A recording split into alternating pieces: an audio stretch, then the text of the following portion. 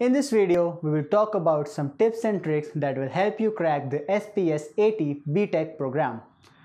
You need to finish 4 sections of SPSAT entrance exam within 45 minutes, which means you need speed with accuracy in order to attempt 40 questions.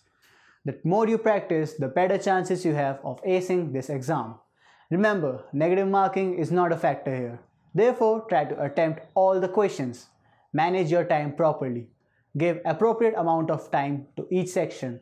Try to improve your time by practicing as many online tests as possible. Youth for Work provides online mock tests with time limits attached to it. This way, one can learn to finish the entire exam within the prescribed time limit. So, if you find our content relevant, then please like, share and subscribe to our channel.